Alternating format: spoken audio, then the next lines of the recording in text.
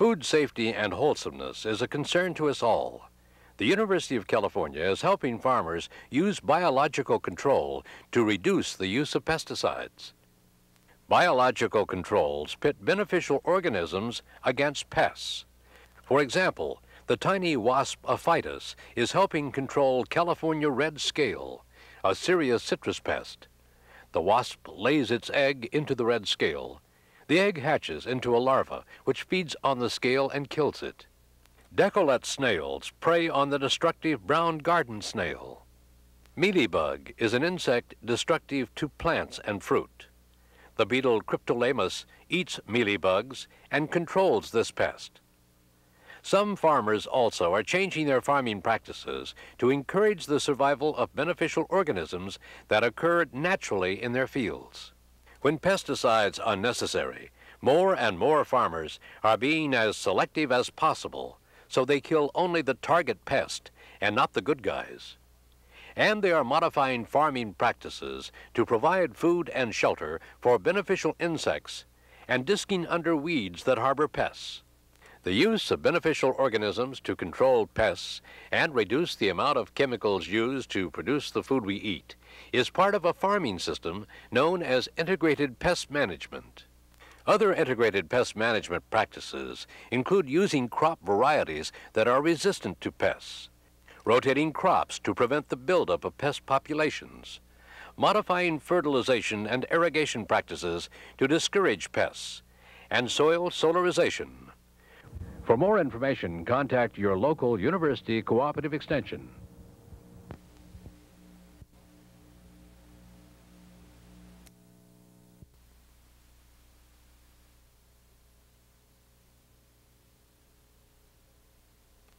Food safety and wholesomeness is a concern to all of us. The University of California is helping farmers change their farming practices to reduce the use of pesticides in the crops they produce.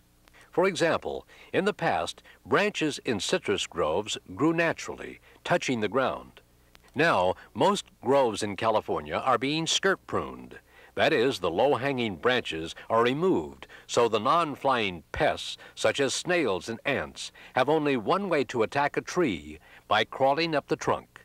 With skirt-pruned trees, growers can control snails by strapping a solid copper band around the trunk. Snails find the copper irritating and will not venture across it. Skirt pruning also allows for about 100-fold decrease in the use of a granular insecticide used to control ants, because insecticide can be placed right at the ant hill. Selective pesticides help farmers to zero in on specific pests without extensively harming populations of beneficial insects. For example, citrus growers are now using a selective insecticide and a predatory mite together to control citrus thrips, a tiny insect that feeds on citrus in the green stage, leaving scars that damage the appearance of the finished fruit. Many farmers also hire pest control consultants to monitor pest populations in their crops. These consultants ensure that pesticides are used only when pests reach crop-damaging levels, and then at precise times in the pest's life cycle to obtain the most efficient control. Pesticide applications are very costly and the last resort for many farmers. With the help of research programs like the university's IPM and sustainable agriculture projects, farms are constantly looking for safer methods to control pests, methods that are environmentally sound, and will provide our community with an abundant supply of clean, safe, fresh food. For more information, contact your local University Cooperative Extension.